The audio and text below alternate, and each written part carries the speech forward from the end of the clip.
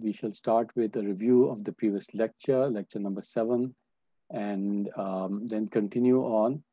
And today we'll introduce the concept of sequential logic circuits. And this will be compared with combinational logic circuits, which we have studied so far.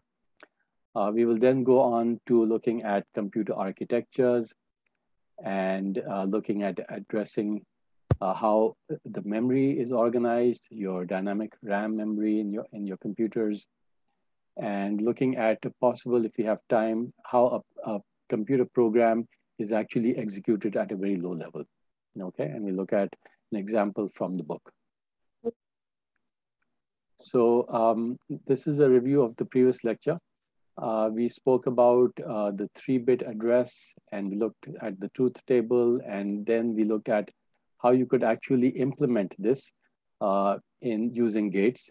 And we introduced the concept of Boolean algebra and Carnot maps. And we looked at how Carnot maps can be used in order to simplify Boolean expressions. And then from the Boolean expression, one could actually construct a circuit, logic circuit comprising of different types of gates, such as AND gates, OR gates, NOR gates, NAND gates, and so on. We looked at the example of the 3-bit adder and the different logic circuits for both the sum and the carry out. And then we compared it at the end to a more professional logic diagram, which is generally available and is actually used. And we saw that there is a correlation between what we saw and the gates that the circuit that we made and the circuit that was generally available. What we've been looking at, the kinds of logic circuits so far are called combinational circuits. And to be able to differentiate with sequential circuits, first we have to understand what sequential circuits are, and then you'll be able to understand the difference with combinational circuits. So let's take a look at a first example of a sequential circuit. And this is referred to as a flip-flop circuit, okay? And hopefully the term will make sense as we go through this logic. So let's start with certain assumptions. We're going to be looking at it over time, how this circuit behaves over time. And we'll start by looking at certain values. For example, you'll start by assuming that A is initially 0 and B is also 0, okay? And let's try to figure out what the output X will be, if this is the case, okay? And I'd like people to tell me how this will operate. So somebody from class 5779, please tell me what should be the output over here. Now, what gate is this?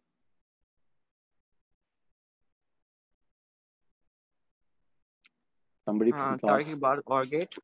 Tariq, okay, you're in 5779. Okay, so this Yes, is an sir. OR gate. And what should be the output over here? Not sure, sir. Okay. 1. Well, it's an OR gate, so it would depend on both the values, right? So we not only need to know what A0 is, but what is the value over here, okay? So now let's try to backtrace over here. Now, if this is a 0, what should be the output over here? This is clearly a 1 because this is a NOT gate, all right?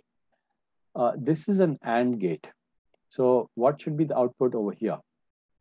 Let's call this Y. So what would be the value of Y? Sir, it depends, Tariq. It depends on what the value, whether the value of the OR gate is 1 or 0, right? Yeah, yeah. So you can see that it's not clear what the value of Y is going to be because we don't know what the value of X is, okay? So they're interdependent. And so we really don't know what this value is going to be because this is an AND gate. And if this is a 1, if this was a 0, the output would be a 0. But if this was a 1, the output would be a 1. So we don't know what this value is. So we don't know what this value is. Since we don't know what this is, we don't know what this is. So there is a circular problem. And the reason is that because there's a feedback going on, okay? The output is being fed back into the input. And so far, every circuit that we've seen, the output is never fed back into the input, okay? And so these kind of circuits are referred to, the previous circuits are referred to as combinational circuits, simply because they don't have any memory, okay? And they simply depend on the input. But sequential circuits have what is referred to as memory, okay? Because it depends on the past values. So let's say that we don't know what the value of X is. And now what we're going to do is we're going to take a step forward, and at time a little bit later, at time 1, we're going to set A value to be 1. Okay, so we're going to change this to a 1. We're going to let B is equal to 0. So now what should be the output? Okay, so let's remove all of this. Can somebody else tell me what the output will be?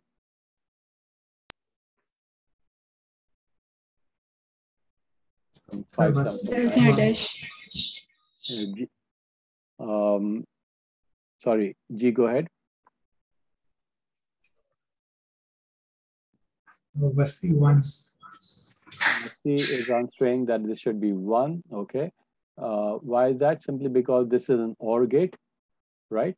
And an OR gate, if one of the inputs is a 1, the output is definitely going to be a 1. So we know that the input to this AND gate is a 1. The B value is 0, so this output over here is a 1. These two are 1, so the output over here is a 1. And so this seems to be stable, okay? So both of these inputs are going to be 1. The output is going to be a 1. So this is clearly now, and the output is now a 1, okay? Now at time 2, a little bit later, what I'm doing is I'm going to set the value of A back to 0. Okay, so now I'm changing this back to 0. Now can somebody tell me what should be the output of X?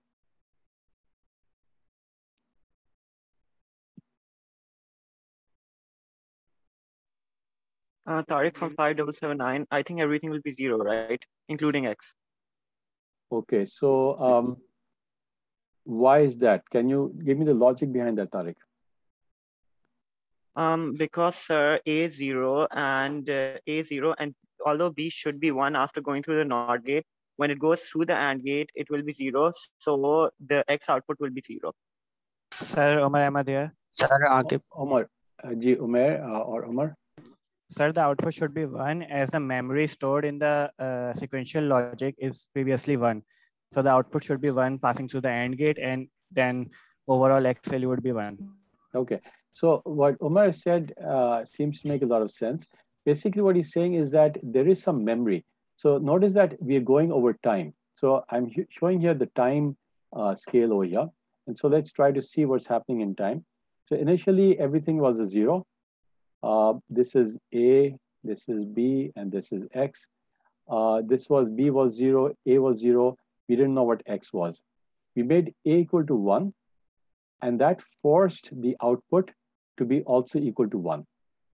Okay, right? So this was stage at time is equal to 0 and then time 1. Now at time 2, what we did was we made A equal to 0. Okay, so now when A becomes 0, it's still a 1. Okay? If this is still a 1, then because this is an OR gate, this will continue to be, the X value is going to continue to be a 1, okay?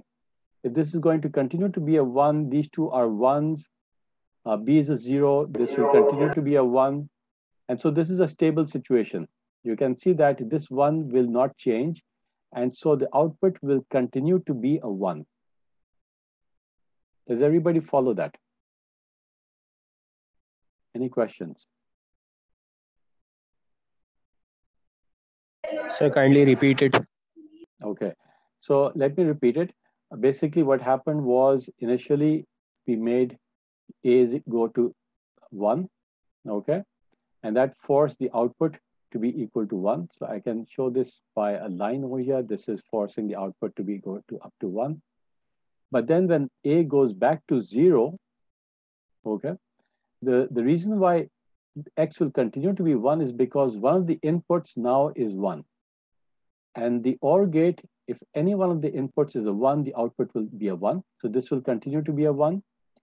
And the question is this a stable 1? Well, this is going to feed back into the AND gate. These two are going to feed back into the AND gate, okay? And since both of these are 1, the output of the AND gate is also going to be a 1. So this 1 will persist. This will not change. If this 1 persists, then the output will continue to be a 1 because this is an OR gate, okay? So hopefully, if you still don't follow this, just go through this logic a few times yourself, or rewind the lecture later on and try to see if you can follow this logic. So what we've seen now is that even though initially both of these were 0, the output was unpredictable, but here after A has become 1 and then goes to 0, the output is going to retain to be a 1. Now the output is not unknown as earlier, but it is definitely a 1, okay? Simply because A sort of turned it into a 1. Okay, by making A go to 1, the output has been forced to be a 1. And when A goes back to being a 0, so this state over here, this state here is different from this state, even though both the inputs are the same. Okay, so at time 0, both the inputs were also 0, but at time 2, both the inputs are still 0. But because A went up to 1 and then came back to 0, so the output now is definitely a 0. It's not an unknown, it's clearly a 1. Now let's keep going on. Let's go to time 3. At time 3, I'm going to make B equal to 1. Okay, so A is going to continue to be a 0, and I'm going to make B equal to 1. Okay, so now let's just remove some of these additional marks. And now A is continuing to be a 0. This was already a 1. Okay, and now I'm making B equal to a 1. Okay, now can somebody tell me what will happen? Sir, Heather said fine. G Heather. If B is 1, then the output from the NOT gate will be 0. Yeah. And previously, the AND gate from X, that was 1, so 0 and 1, so 0 will be the output. Yeah. 0 and 1, so 0, and then the output will be 0. The output will be a 0. Now don't stop over here. Continue with the logic. What impact does this have over here? It brings it down to 0, and 0 is also 0, so okay. So you can see that this intermediate value over here is now stable. It's stable at 0. Okay, and so the output is not going to change. And so now the output has essentially been forced to become a 0. Okay, so by basically making B equal to a 1, all right, and A is continuing to be a 0, this is forcing the output to go down to a 1. To go down to a 0. Okay, so you see how the input is having an impact on the output. But now let's go back again to this stage, which was reflected in state 0 and state 2. In state 4, I'm going to make B again a 0. Okay, now can somebody tell me what's going to happen?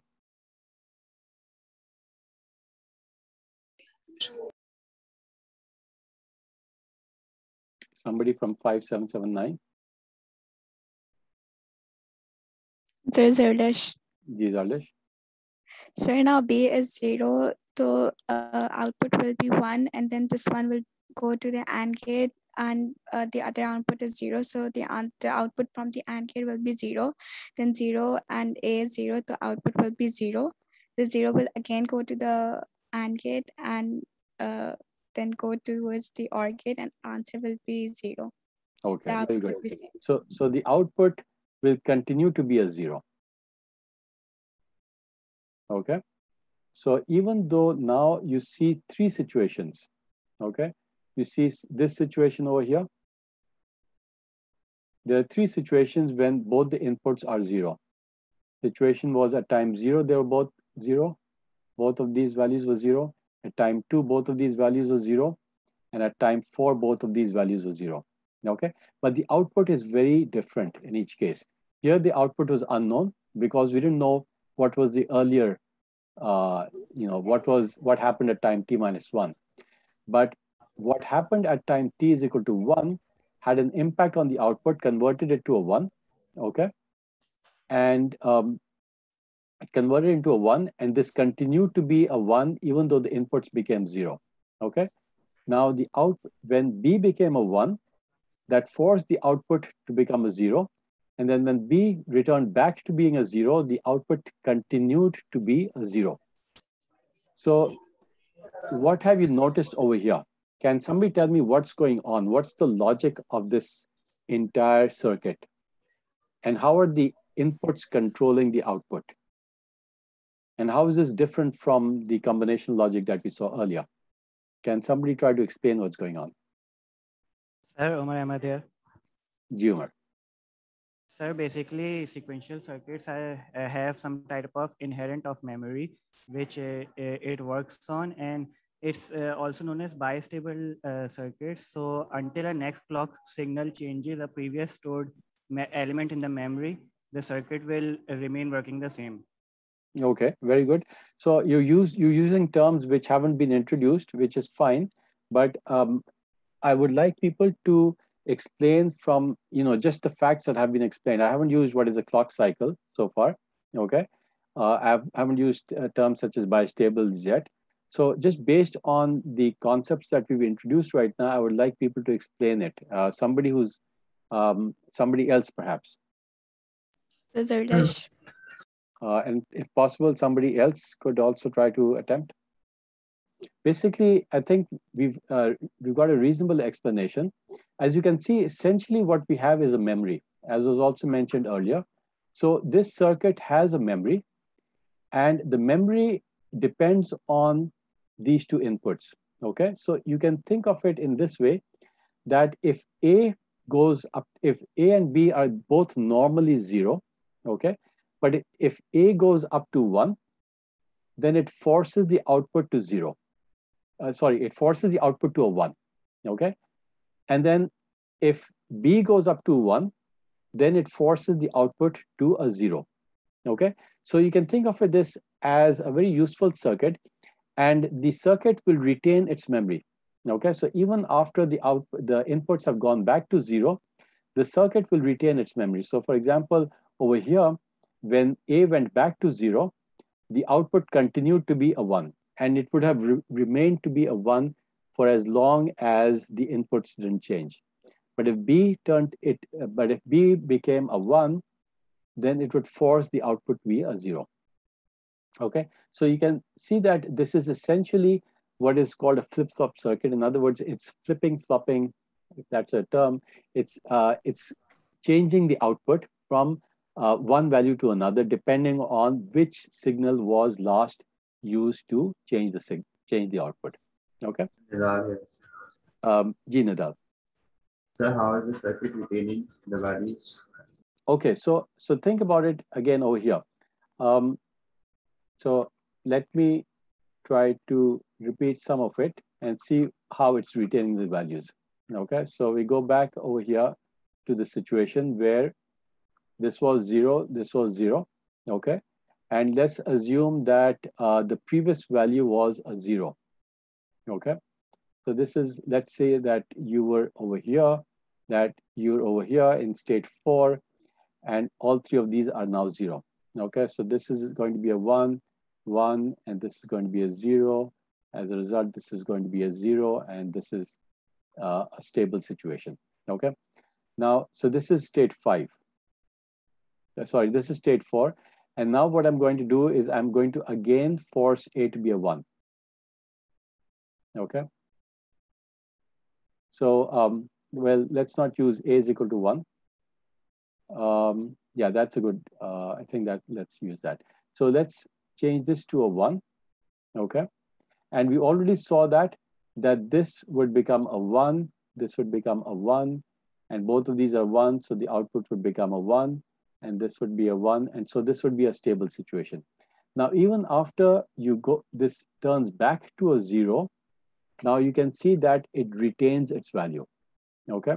You can see that in stage 2, the output is not going to change, okay?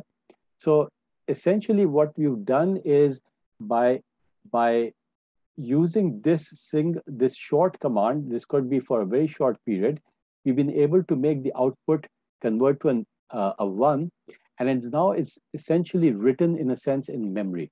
Okay, so as long as the entire circuit is not changed, it continues to have power. Remember that each one of these circuits needs to have power. If you go back to your earlier transistor circuits, a NOT gate needs to have plus 5 volts and so on. So as long as power is still there, this memory will be retained. Okay, so is that clear? So this Yes, value sir. over here is going to be retained. The output is going to be retained regardless of whether the input has now changed back to a 0. Okay, is that somewhat clear? Yes. Sir, Okay, G. Saira Batul, I have question. G, go Sir, ahead. if we for or AND gate, if we put only one input, so then can it give an outcome? If you only put one input, how do you mean? Can you give me an exact example? Like as you started here, A equals to 0, B equals to 0. Now here for OR gate, there we need 2 inputs. Yeah, 0, and the second one is not clear now. So how can it give output? Yeah, so, okay, so let's assume that we've restarted this entire memory, okay? We've just turned it on. And so the initial question is and I think there's a deeper question that has been asked, is what is actually going to be the value of this, okay? So let's say we don't know what happened before, okay? We've just restarted this circuit, and this is 0, and this is 0. And so this has to have some value, okay? And what value is it going to be? So this is an interesting question. Let's say we've just restarted the circuit. So what do you think is actually going to happen? It can't be in a state of limbo. You know, it has to have either 0 value or 1 value. The question is, what will it be?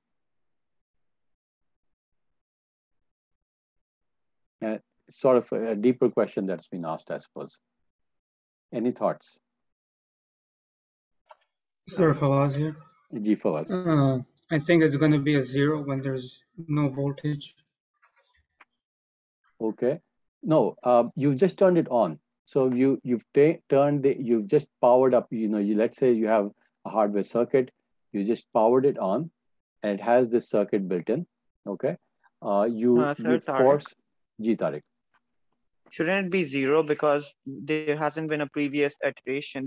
There shouldn't be a value saved in the memory, right? Because we just turned it on. Okay. So let me answer this question by saying that it's really not clear, okay? It's going to have one of the two values, and it will depend on the actual circuitry on the hardware. And it's hard to say which value will it be, okay? Unless you actually look at the hardware circuitry, and this will go all the way back into, remember your initial transistor circuit, where you actually were providing at 5 volts and so on. So you'd have to go down to that level to be able to figure out whether there will be a default value, which will be either a 0 or 1. I really don't know unless I do that exercise, okay? And it actually, and it's also possible that depending if you turn it on at different times, it may actually have different values, okay? And that may actually depend on some random behavior in the circuitry, okay? So voltages, depending on, various phenomena inside circuits, it may actually come out to have either 0 at some times and 1 at different times, okay? Unless your circuitry forces it to have a certain value, the default value may be unknown, okay?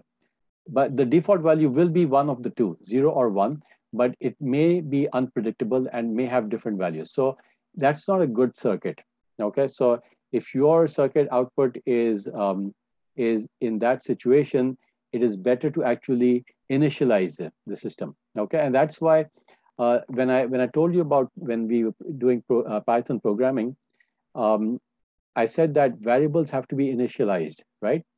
If you don't initialize a variable, it will take the value from the memory and the value in the memory is maybe random. Okay, so when you turn your computer on, some of the DRAM values may be random. Okay, and so when you want to make sure that your value of a variable, let's say x is equal to 1, you have to initialize it. Don't assume that it will be 0 or it will have a certain value. Okay, so that was a slightly deeper question, and I don't want to go into the exact answer because that would require us going more into the hardware level. Okay. Sir, Abdul, can I ask a question? But yes, but let's try to make sure that we understand what happens once certain things are executed. Okay, so once A becomes a 1, then the output is definitely going to be a 1 in these situations. So everything onwards from here is predictable. This portion will be unknown. Okay, at this time will be unknown. There was a question, G. Sir, do we choose the inputs by ourselves and not it is already given? Yeah. So I'm going to be assuming that the inputs are going to be determined. Okay, so you're providing it inputs, and you're observing the behavior of the circuit as you change the inputs. Okay, we're providing A and B. X is the output, and things in the middle. This value Y is unknown, and it depends on the way the hardware was turned on. Okay. All right. So G, question. Sir, I have a question. So can we say that we're just simply setting and resetting the values? Yeah, very good. So that's a simple way of saying that's basically what the flip-flop circuit is doing. That A is setting the value, okay? By A going to a 1, it's setting the value of the output to be a 1, and B is resetting the value to a 0, okay? So very well put. That's a simple way to say what this flip-flop circuit actually does, okay? Sets, resets. And there you will see various different versions of a flip-flop circuit, but this basically all of these, what they're doing is they're basically writing to the memory. Okay, what they're doing is they're simply writing one bit into the memory. This was basically the circuit that I just showed you.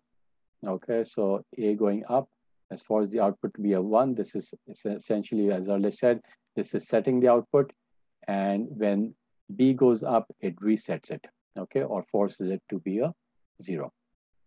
Now, you might ask, and I'll leave this to you for further discussion, what happens when both of them go 1? Okay, I'm not going to go into that right now because you can follow that up, and maybe that we can discuss that after you've explored this circuit a little bit more. Okay. So now let's go beyond this, and now if you look at what we've done so far, is that we have seen how transistors can be used to form logic gates, okay? And specifically, we saw how a transistor circuit can be used to form a NOT gate. We didn't look at how AND gates and other more complex gates are formed, but we saw a simple transistor circuit. Then we saw how logic gates can be combined to form a combinational circuit that we saw earlier. For example, the 2-bit adder or full adder, and sequential circuits which also have memory, okay? So this is what we've seen so far. And now the next thing that we want to do is to see how these circuits can now be combined together into the architecture to form complete computers, okay?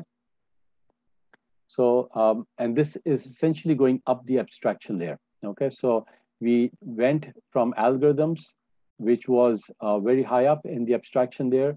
We jumped all the way down to transistors, and then slowly we're moving back up, and now we're going into the somewhat in the middle layer where we're trying to understand the architecture of computers, okay? So if you look at broadly what a computer architecture is, it's got, I'm introducing 3 components over here. Something called a central processing unit, CPU, okay, which we saw earlier as well when we looked at the zooming under the hood. We're going to look at the main memory, or what is also called the DRAM, okay, dynamic random access memory. And what we're going to look at is something called a bus, which connects the CPU and the main memory, okay? So if you remember these pictures from the previous lectures, The CPU is essentially one of these things which perhaps you're familiar with, which may be an Intel CPU, and it goes right here onto the motherboard. The RAM that we're looking at over here, the DRAM, it looks something like this, and it also goes onto the motherboard. So this is a close-up view that we saw of the motherboard earlier. This is where the CPU goes in. This is, it sits over here on the CPU socket. And then there's memory sockets. Okay, so these slots over here, this is where the memories fit in. And this is what a typical memory card looks like. So it sort of slides into one of these slots over here. And then the bus is something over here, okay, on the actual, what is referred to as the backplane, okay? So the bus interconnects the CPU and the memory, okay? So we're not looking at the other components yet, perhaps at a later stage, time permitting. So now let's focus in on the memory itself, okay? Now, the memory can comprise of the address itself and the actual contents of the memory. Okay, so you can think of this as a shelf, as maybe something, filing cabinet, and the filing cabinet may have, let's say, several shelves, and this could be shelf number 1, this is number 2, this is number 3, and inside the contents of that shelf is, you may have some files in it, okay? So this is the contents of that address, and this is the address. So this is the address number 0, and this is the contents of that. So the contents could be, for example, 03. So the address, for example, if it's 4 bits long, then the question over here is, what is the maximum memory that you can address with a 4-bit address, okay? So that should hopefully be clear that if you have a 4 bits for the address, then, and this is in hex, okay? So I'm writing everything in hex over here. This would be 0000, and this would be in binary, it would be 0001 and 0010, and so on. So if you have 4 bits for the address, then the maximum addressing bit would be an F in hex, okay, using a single nibble. And so the maximum memory that you could address would be 16, okay, going all the way from 0 up till 15, okay? And this goes back from our earlier lecture where we had introduced the hexadecimal notation, okay? So if you've understood, and of course the contents could be, we don't really know what these contents could be. These could be random. If you just turned on your computer, these could be random, or they may be from an earlier time period, okay? So if you've understood this, what would be the maximum memory addressable by a 1-byte address? So let's say that now instead of using 4 bits for the address, I use 1 byte for the address, okay? That's 2 nibbles. So what would be the maximum addressable memory that we could address with 1 byte or 2 nibbles?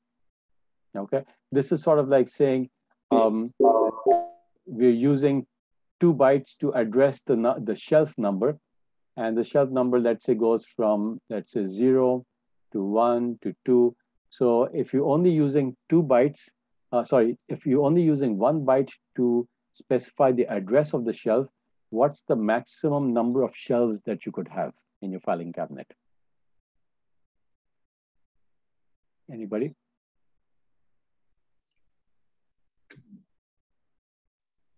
Two to the power 8 Yeah.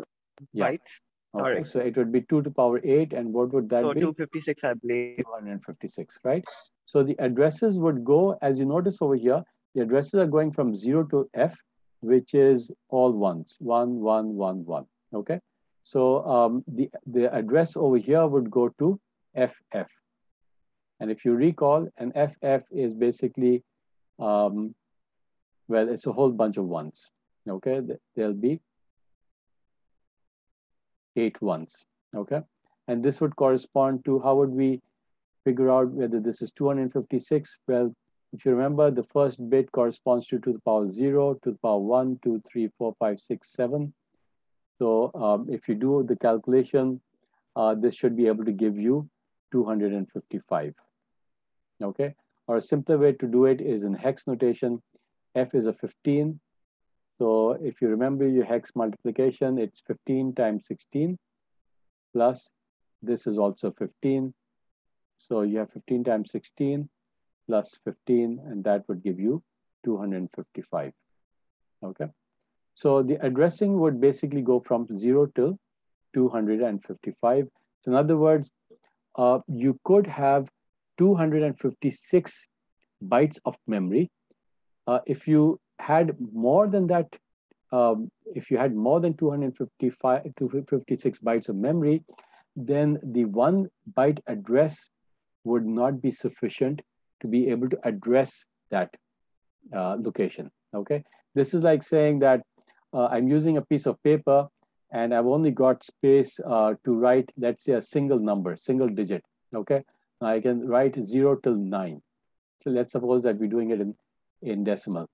So if I've only got a single, if I've only got space over here to write a single digit, then clearly the maximum space that I can have, the maximum number of shelves that I can address would be from 0 to 9, and that would imply that you have total of 10 shelves. Okay, so a lot of times you have to think about these things. For example, if IBA introduces a new numbering scheme for all the rooms at IBA, okay, and we think that, well, the maximum number of rooms that we're going to have at IBA is going to be 99. Okay, so 0 to 99. So we could say, well, I'm just going to use two-digit space on the doors to address the room number. Okay, so I'm going to start off with 01, 02, 0, 00, 01, 02, and so on until I get to 10, and then I'll go up till all the way up to 99. Now, this piece of this room number, if in case we have more faculty members or we have more people than 100, then what is the problem going to be? We're basically going to have a problem in which we don't have enough space on the board, which has the room numbers, to be able to actually specify the 101st room number. Okay, and then we might have to change all the room numbering schemes so that we actually have extra space over here for every room number. And now if we have 3 digits and we're using the decimal numbers, then we can go up to 999. So then we would go up to 10 to the power 3. Okay, so this is essentially saying that your address space determines the amount of memory that you can actually have in your computer. Okay, is that concept clear to everybody? And let's to further check that, let's take a look at, and this was simply the previous example. So this is going from 0 to F, and the actual contents could be different. Okay, and if you have a 1 byte memory, then we have 255, 0 to 255 bytes of memory could be addressable. Okay, so if you've understood that, let's try to see if you can answer this question. So you might have heard of 32-bit computers and 64-bit computers. Okay, people who've been buying computers might be familiar with this. Computers or operating systems, as they're referred to, generally are either 32-bit or 64-bit. You don't have 128-bit normally, but you might have observed that your computer is actually either 32-bit or 64-bit. Now, what that means is that the addressing capability of your computer is either 32 bits, okay, or it's going to be 64 bits. So if you have a 32-bit computer, it basically means that the address space over here is 32 bits, okay? So if your address space is 32 bits, what's the maximum amount of memory that you can have in your computer? I think it's F. So how much is that? Sorry. Value wise, 1 second. I'll calculate. Heather, I'm not able to quite get you. If you can speak up a little bit. What is the answer going to be? So I was saying that the address in hexadecimal maximum would be 4. It's 4 bytes, right? So F, F, F, and F. Okay, very good. So it would be F, F, F, F. Is that what you're saying? Yeah, that's what I'm saying. Anybody disagrees with this? 4 bytes.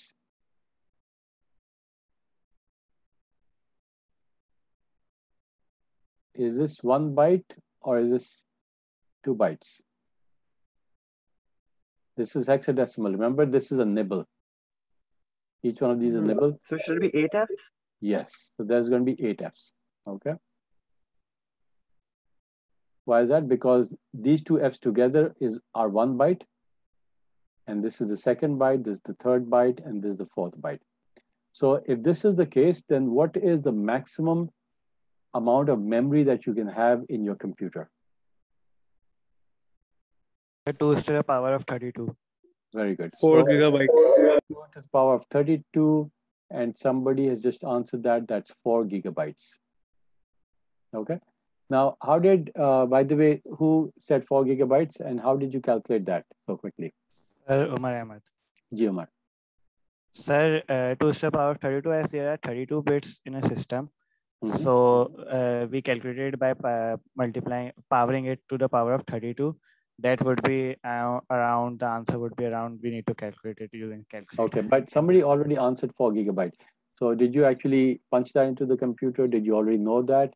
Or you have a method to be able to calculate this? Usually when we buy computers, so the shopkeepers tell us these things. Yeah, but let's not rely on the average shopkeeper in Karachi or anywhere else. So let's do something more interesting. So I'll tell you a shortcut to do this. If you don't know this already, basically 2 to the power 10 corresponds to 1000. It's actually 1024. But approximately this can be thought of as 10 to the power 3. Okay. 2 to the power 20 is then 10 to the power 3 to the power of 2. 2 to the power 30 is 10 to the power 3 to the power of 3. Okay. 2 to the power 40 would be 10 to the power of 9. Sorry, 10 to the power of 12. Okay. So this is 10 to the power of 9. This is 10 to the power of 6. Okay. So if you're looking at 2 to the power 32, this can simply be written as 2 to the power 2 multiplied by 2 to the power 30.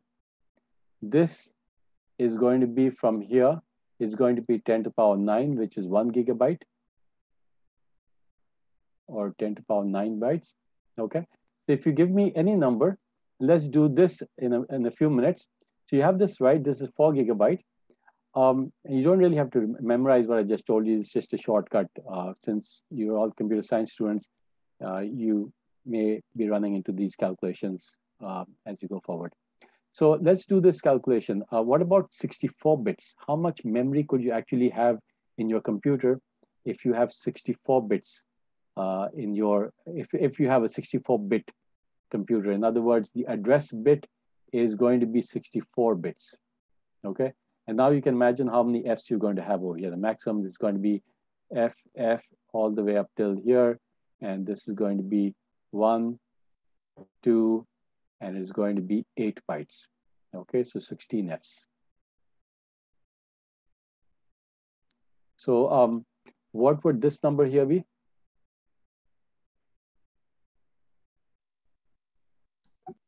To the power 64. To the power 64. Yes. And can somebody use this methodology to be able to tell me what that number will be as a binary 2 terabyte decimal number? So it'll be 2 terabytes. Okay, now what's a terabyte? So tell me in terms of 10 to the power something.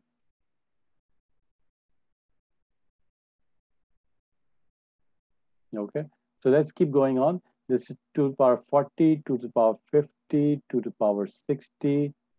So this is going to be 10 to the power 12. This is going to be what? 10 to the power 15, 10 to the power 18. Okay, And so 2 to the power 64 can be written as 2 to the power 4 times 2 to the power 60. So that 2 to the power 4 is clearly 16, right? And 2 to the power 60 is going to be 10 to the power 18. Okay, so this is a huge number. Okay, I think this is that like 16 gigabytes? That's actually what is called an exabyte. Okay, so an exabyte, if you remember, you don't have to know this, but if you remember from one of our earlier lectures, an exabyte is 10 to the power 18. Okay, so 10 to the power 18. Notation. Yeah. So this is, well, I've written down this 18 exabytes to the power 4, 3, 8. Yeah, so this is actually 8. It's approximately 16 or 18. Okay, the reason why it's 18 is because there's a slight difference in terms, it's actually 1024, okay, not 1000. So it becomes, but to get an approximate idea of the size, you can see that our calculation was pretty accurate, okay? 16 exabytes, or 16 times 10 to the power 18 bytes, okay? So the reason for this calculation is just to show you how this can be easily calculated, okay? So, so this gives you an idea of what is an address and what is the actual contents of the memory. So the contents of the memory, for each one of these contents, you could have different values. So the content of 0, 1, 0, 2, and so on could be different values. It could be 0, 5 over here. It could be a 1 over here, and so on. But this is the address of that. Okay, so you have to differentiate between the address of a memory location and the actual contents of that. Okay, very fundamental difference. I hope everybody is clear about this. If not, this is the time to ask. Okay, let's go on. So this was the actual example that I showed you. So a 32-bit computer would only be able to have 4 gigabytes. Now, at one time, 32-bit computers were the rage. 4 gigabytes seemed to be a lot of memory. But today, as you know, 4 gigabytes is nothing. You have terabytes of data in your computer. Although in RAM, actually 4 gigabytes is still quite a lot. So, but today, you know that we all have 8 gigabytes, 16 gigabytes of RAM. So a 32-bit computer would not be able to have, would not be able to address, or you wouldn't have the capability to actually add that much memory. So you definitely need to have 64-bit computers today, okay? So now that you've understood what a memory is and its memory location, let's now look at the relationship between, as I said earlier, that you've got something called a bus, okay? And the bus connects the CPU to the memory, okay? And let's take a look at how a bus operates. Now, I'm going to refer to a bus as follows. So a bus is, you can think of it as a single bus can be thought of as a single piece of wire, okay? But in most, and we'll look at this later on as well, there are two types of communications. There's something called serial communications, and there's parallel communications, okay? And we're just going to look at parallel communications right now. In other words, if you want to, for example, specify a particular memory location. So you, for example, you're looking at memory location 0, 0, all the way till 1, okay? So the way you would specify it on a bus is that you would say, you would have 8 pieces of wires, 8 separate wires. These are called parallel buses. And these 8 wires would physically be shown this way. But in shorthand notation, we're going to just show it in this notation, okay? In other words, if I write 16 over here, this actually means that there are 16 separate wires physically on the actual hard disk, on the actual motherboard, okay? The 16 wires connecting these two. So, can people please mute themselves? Okay. So now let's take a look at the difference between an address bus and a data bus. Okay. So let's take a look at the previous case where we're saying that you have a computer which only has a single byte as the address space. So what would this be called? 64-bit computer, 32-bit computer, 8-bit computer, 1-bit computer, what would you call it? If it only has 1 byte for the address space. 8-bit. Yeah, so this would be an 8-bit computer, okay? And the actual example that we're going to look at, a fictitious example that we're going to look at that's in the book, is going to use to be based on an 8-bit computer, okay? Just so that we can understand the concepts. So let's think about an 8-bit computer. And let's say that what we're trying to do, what the CPU is trying to do, is it's trying to write something to this location. How it does that, we'll figure out later on. But the way it's going to do it is it's going to say, well, I want to give the address over here. So let's say that I want to write the contents 05 to the address location of 01. Okay.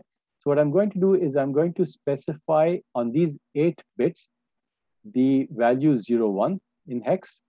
Okay. So that's going to be 0000 0001. Okay. On each one of these 8 lines, one of them is going to be 1. The rest of them are going to carry the signal 0. Okay. So the address bus is going to specify the address of the memory, and you're going to write the contents of that on the data bus. Okay, and the data bus is shown as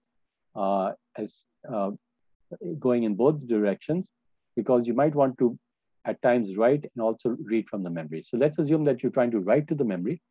So over here, let's say if you're trying to, in the address location 01, you're trying to write the contents 05, the number 5. So what you're going to do is you're going to specify 05 over here. And I normally put a line across when I write 0 versus an O, because this could be confused with an O as opposed to 0. This is just my personal notation. So a 05 is going to be put on the data bus. Why? Because that's the contents we want to write into the memory location. The memory location is going to be specified by the address bus. Okay. So you can see that the total number of lines, the total number of physical wires connecting the CPU and the RAM memory are going to be 8 plus 8, total of 16 physical parallel lines. Okay. And using this, you can actually write the number 5 into a particular location. Okay. So if you want to write the number, let's say 06 into address location 02, what would we do? Well, we'd simply put the address 02 over here, okay, on the address bus, and we're going to put the number 06 on the data bus. Now, vice versa, if we, let's say, wanted to read the contents of address FF, and let's assume that this is the number 04, then what are we going to do? We're going to put the address FF over here, and somehow we're going to indicate using some other technique that we want to read from this location. So the contents of this location are going to be fed into the CPU, okay? And this 04 is going to be now read from the memory, okay? So that in a very, at a very high level is what is the operation of the bus on the computer, the CPU and the memory, okay? So I'm going to be slowly going into more and more details, but I'm trying to give you the 30,000 foot view initially, and then we're going to sort of keep going deeper and deeper into the computer's architecture. But you have to be able to understand the view at the high level before you can actually go down to the low level, okay? So any questions so far about how this is operating? Okay, if not, let's keep going. Sir, one question. Ji. Sir, how does, all right, so basically in order for some kind of byte to be saved in the memory, does the address bus and the data bus have to be synchronized? As in how does it exactly happen? Okay, we put 6 byte in the 02 address. Okay, so you mentioned something about but I think you mentioned synchronization. Okay, so that's going to be much later on. But let's try to understand things step by step, and just try to understand at a very high level what's going on. And the low level we'll discuss those as we go forward. Okay, so you just have to be a little patient. All right, but at the highest level, all we're doing is that the CPU is using the address bus to specify the address of the memory, and using the data bus to actually carry the actual contents, either to read from the memory or to the write. Okay, so that's all that you need to understand so far as to what I've covered. And how the details come out will come across slowly. Okay, so is everybody clear on the concept of the address bus and versus the data bus, and the concept of the RAM, the memory address of the RAM, and the CPU? Okay. So I need to mute people. So let's go on.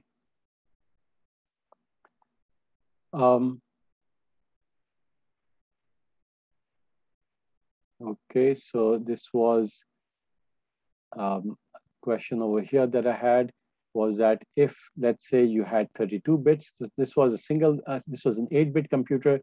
Now, if you have a 32-bit computer, all right, what would be the size of the address bus versus the data bus? So earlier, these two are the same. They were both 1 byte. The address was also 1 byte, and the contents were also 1 byte. Now, let's assume that you have a 32-bit computer. Okay, so in a 32-bit computer, what should be the size of the address bus? Same asking. Sorry, go ahead. 4 bytes. Yeah, so it should be, well, it won't be in terms of bytes, but it will be basically 32 parallel lines. Okay, so it would not be appropriate to say 4 bytes, because bytes is generally a notation for memory storage. Okay, so the storage is generally given in terms of bytes. Okay, but the address can be thought of as in terms of bits. But I won't consider it as a wrong answer, but it would be more appropriate to think of it as 32 separate lines or 32 bits in the address field. Okay, so 32 bits, but what about the contents? Will the contents still be 1 byte? So can the data bus be 8 bits, or does it have to be 32 bits also? Should be 8 bits. Okay, that's fine. Okay, when would you think that you may have a problem with this? And this is sort of an advanced question, but if nobody gets it, we'll come back to it. Okay, but yes, so the address bus and the data bus can have different sizes. Okay, that simply depends on how big is your address field. Okay, and if all you're trying to do is read and write single bytes from the memory at a given time, then 8 bits is enough. But if you're trying to read 2 bytes simultaneously from the memory, then what do you think should be the size of the data bus? Sir, Omar Ahmad here. Umar. Sir, the size of the data bus determines the data transfer rate. So the data transfer will be very slow. So we need to increase the width of the data bus. Yeah, okay, very well put. So basically, if you're trying to get 2 bytes starting from the location 0, 0, you're trying to get 2 bytes from the memory simultaneously, then clearly 8 bits would not work very well, because you'd have to do it in two cycles, as we can say. First time you'd actually get the first 8 bits, and then you'd get the contents of address 1.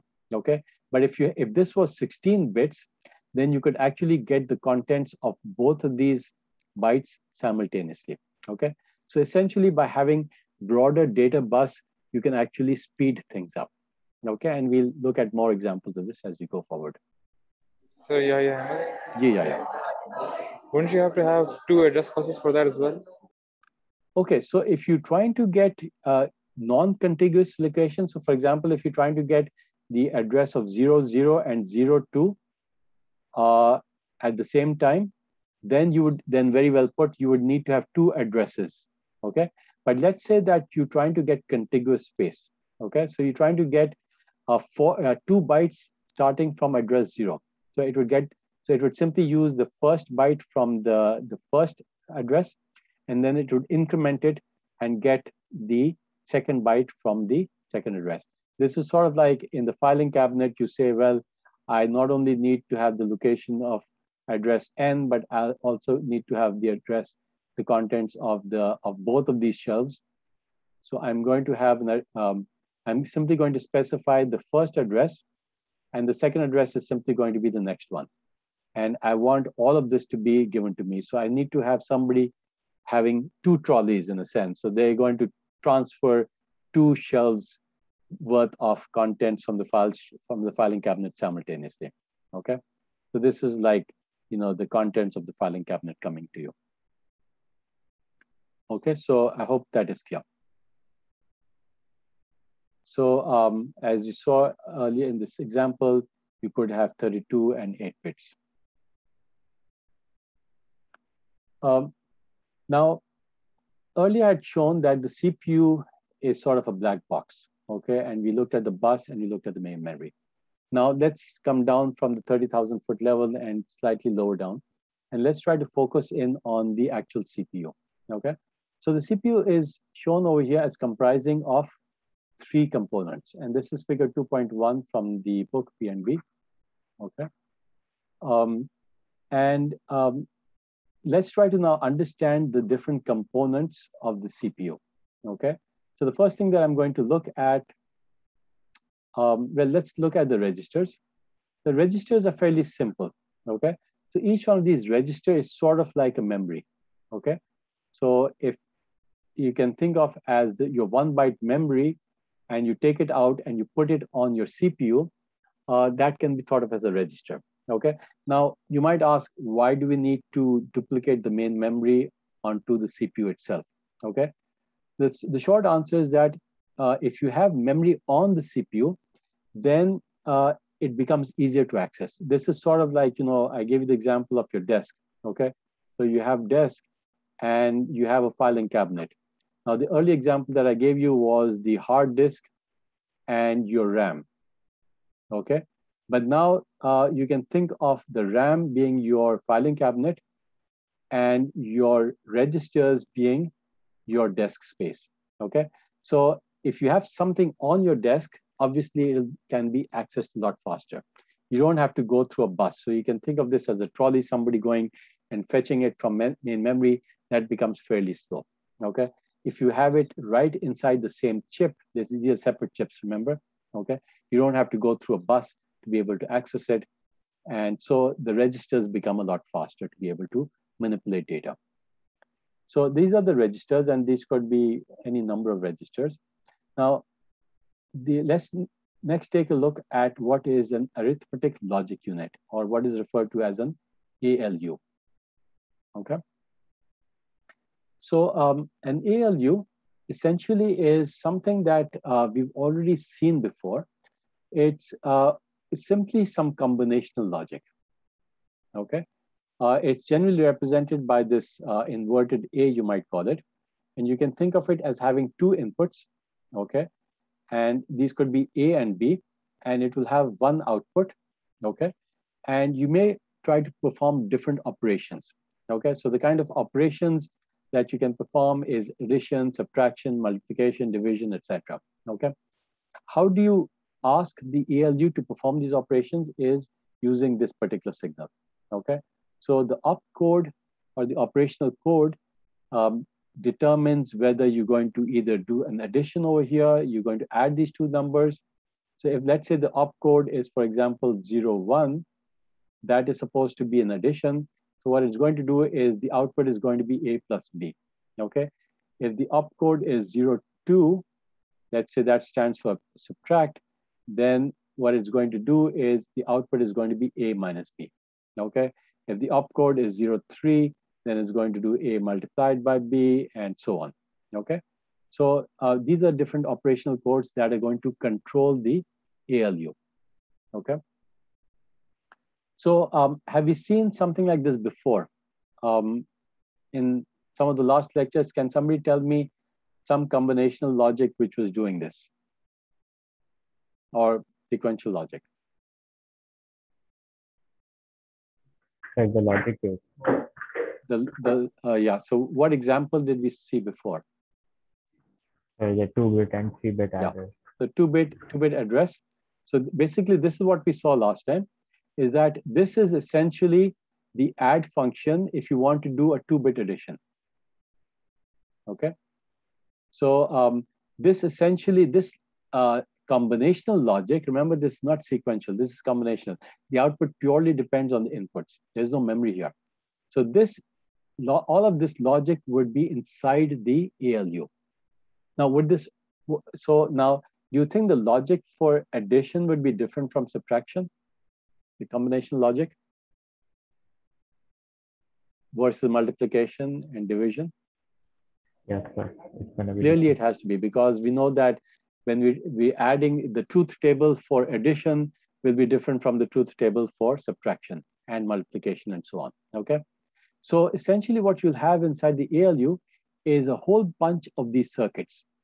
And then which circuit is actually used will depend on the opcode itself. So it's going to be some fancy combinational logic, okay? And it's going to become more and more complex depending on how many types of opcodes do you have, okay? It will also depend on the size of this integer, okay? So clearly this was just 2 bits. So this was a single bit, this was a single bit, but that's not very useful. Normally this would be at least 8 bits, okay?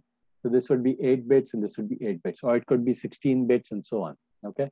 So you can imagine that the ALU can be fairly complex, okay? But it's normally, you know, it's simply a whole bunch of combination logic, which will determine what the outputs, given a certain set of inputs, it will determine the output of that, okay? So that was the ALU. So we've understood what registers are and we've understood what ALU are. But who's controlling all of this? Okay, who's providing the opcode and who's telling the computer what to do? Okay, so that is the control unit. Okay, so the control unit is essentially controlling all of this. So let's take a look at this example. So let's say that we have a simple operation and we have the CPU, okay? We have the control unit, we have the registers, and we have the ALU, okay? And our objective is we want to add 2 numbers together that are located at address 00 and 01, and you want to put the result in address 02, okay? So let's say this is an example, you have an address. So this is an 8-bit computer, okay? The address is given by 1 byte. We want to take the 2 numbers, the contents of address 00 is going to be the first number, okay? The content of address 01 is going to be the second number, and we're going to put the result in 02, and it should be the addition operation, okay? So ultimately, what do we want to have over here? In address 02, it's simply going to be these 2 numbers together, added together, so we should expect this objective to result in a 08 being written and hex 08 being written in memory location 02, okay? So how are we going to achieve this? So in order to be able to understand this, we have to go slightly lower down, okay? And we've got a few minutes left. I think let's try to take a quick look at how this is going to be done, okay? So what we could do is we could specify a bunch of low-level operations, okay? And these are generally called machine-level code, okay? What it can do is do very simple operations. Each one of these is called an instruction, okay? An instruction. And each instruction is fairly simple. So here's 4 instructions which will do this objective, which will be able to achieve this objective. So the first instruction says that load the contents of address 00 into register R0, okay? So first what we're going to do is we're going to load things into the register before we're going to add them, okay? Simply because it's a lot faster to work with the registers than with the memory. So the first instruction is going to be load contents of address 00 into R0. So I'm showing register R0. What's going to be the content over here after this particular instruction is executed? Can somebody tell me?